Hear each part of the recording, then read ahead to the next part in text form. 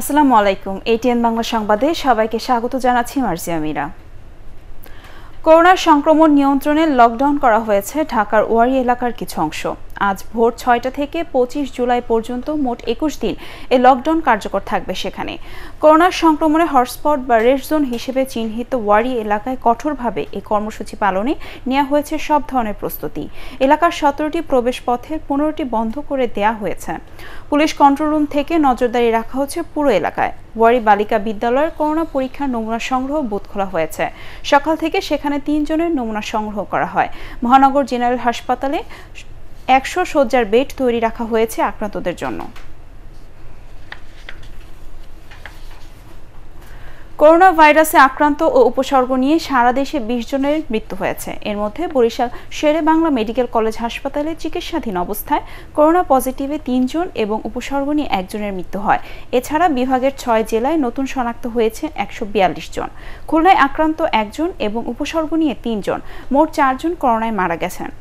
বিভাগটির ১০ জেলায় ১৫৪ জন নতুন শনাক্ত হয়েছেন। এছাড়া করোনা আক্রান্ত ও উপসর্গ নিয়ে কুমিল্লায় ৭ জন, সিলেটে ৩ জন, নোয়াখালীতে ১ জন ও নারায়ণগঞ্জে ১ জন মারা গেছেন। এদিকে চট্টগ্রামে গত ২৪ ঘন্টায় আক্রান্ত হয়েছে ২৬৩ জন।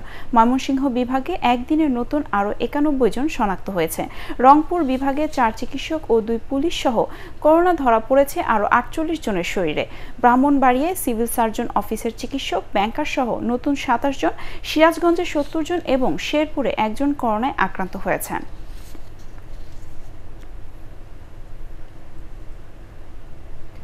গ্রামগঞ্জে এখনও করোনা ভাইরাস সেভাবে থাবা না দিলেও এর প্রভাব পড়েছে খুব ভালোভাবেই। এতে সবচেয়ে বেশি হতাশ প্রান্তিক কৃষকেরা। করোনার ফসল উৎপাদন খরচ বাড়লেও আয় কমেছে প্রায় অর্ধেক। এদিকে কোরবানির পশু বিক্রি নিয়ে দুশ্চিন্তায় পড়েছেন খামারিরা। বিশেষজ্ঞরা বলছেন, সরকারি সহযোগিতা কৃষকের হাতে পৌঁছাতে স্থানীয় জনপ্রতিনিধিদের ভূমিকা আরও স্বচ্ছ হতে হবে।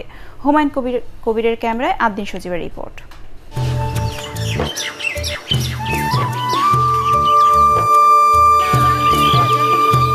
খুব সকালে কৃষকের মাঠে ছোটা আর পাখপাখালির ক্লান্তিহীন খেলায় মেতে ওঠা। আবহমান গ্রাম বাংলার এই দৃশ্যটা যতটা চেনা ততটা জানা নেই ভয়াল করোনা ভাইরাসকে। তাই মাস্ক ব্যবহারে তেমন একটা আগ্রহ নেই গ্রামের মানুষের। ভয় তো কিছু না, শুনি খালি জ্বর হয়ে মরে, কাশ সর্দি হয়। হ্যাঁ, মাস্ক পরি। এখন এই যে কাজে আইছি, মানে এমনি তো রোদে দম ফেলাতে ওটা লিলে আরো মানে কষ্ট হয়। বেলা বাড়লেই বাড়ে কাজের ব্যস্ততা, কিন্তু হাসি নেই কৃষকের মুখে, যেন হতাশায় ভরা। টানা বৃষ্টিতে অন্যান্য জেলার মতোই মানিকগঞ্জেও এবার প্রত্যাশিত ফসল পাননি চাষিরা। উল্টো করোনায় বেড়েছে ব্যয় আর আয় কমেছে প্রায় অর্ধেক। ধরেন ১০০ টাকা ব্যয় করছি, পাইছি ৫০ টাকা, ৪০ টাকা। সরকার তো নিজে হাতে দিতে পারতেছে না। যাগো বিশ্বাস করে দেয় তারাই তো দেয় না। যাদের খাই খাতের আছে, বন্ধু বান্ধব আছে, শ্বশুর শাশুড়ি আছে, তারাই পায়, কিন্তু আমরা পাই না। রাজনৈতিক প্রভাবের কারণে মনে করেন যে নানান ধরনের আত্মীয় স্বজনের ভিতরে বিতরণ হয়ে যায়। শুধু কৃষকই নয়, কুরবানি ঈদকে ঘিরে সারা বছর যারা পশুর যত্ন নেন সেই খামারিরাও এখন অসহায়। অন্যান্য বছরে ঈদের অনেক আগে থেকেই পাইকাররা পশুর খোঁজ করলেও এবার তাদের খোঁজ নেই। বিভিন্ন স্থানে হাট বসা নিয়েও আছে সংশয়। গরুটা পালতে ৯০,০০০ টাকা খরচ গেছে, এই টাকা তো আমাদের ঘরে আসতেছে না, আসার কারণে আমরা ক্ষতিগ্রস্ত। এবার যদি ৩০,০০০ টাকা লাভ হইতো, ওই টাকাটা আবার অন্য আরেকটা বছর কিনে আমি যদি পালতাম তাহলে আরো লাভ হইতো। যারা চাকরিজীবী, যারা নাকি ৫০,০০০ টাকা বেতন পায়, তারা তো ৪-৫ মাস ধরে বসা, কিনে দিব কি দে? বাড়ির খাওয়ানো খাইব না, বউ ফুলাহানের কাপড় চোপড় দিব না, এই গরু কিনে কুরবানি দিব। বিশেষজ্ঞরা বলছেন, করোনায় ছোট ছোট পশুর হাট কমিয়ে বড় জায়গায় পশু কেনাবেচা করলে স্বাস্থ্যবিধি মানা সহজ হবে। একই সাথে দেশের খাদ্য চাহিদা মেটাতে প্রান্তিক কৃষকের কাছ থেকে শস্য কেনার বিষয়টি নিশ্চিত করতে হবে।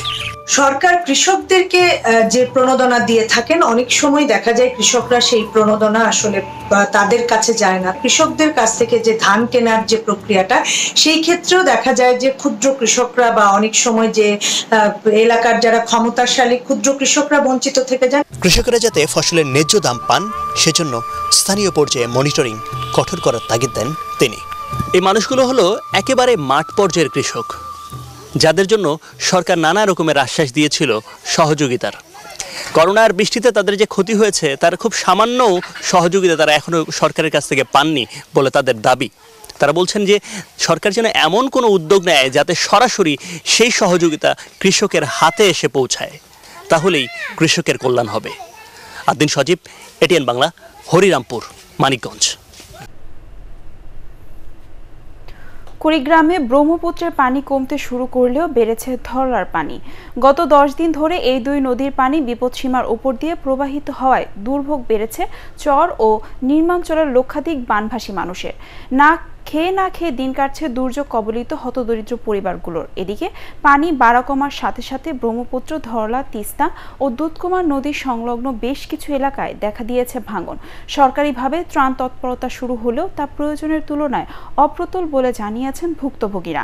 স্থানীয় পানি উন্নয়ন বোর্ড জানিয়েছে আজও ব্রহ্মপুত্রের পানি চিলমারি পয়েন্টে বিপদসীমার 31 সেন্টিমিটার, দুধকুমার নদীর পানি নুনখাওয়া পয়েন্টে 25 সেন্টিমিটার এবং ধরলার পানি সেতু পয়েন্টে বিপদসীমার 59 সেন্টিমিটার উপর দিয়ে প্রবাহিত হচ্ছে।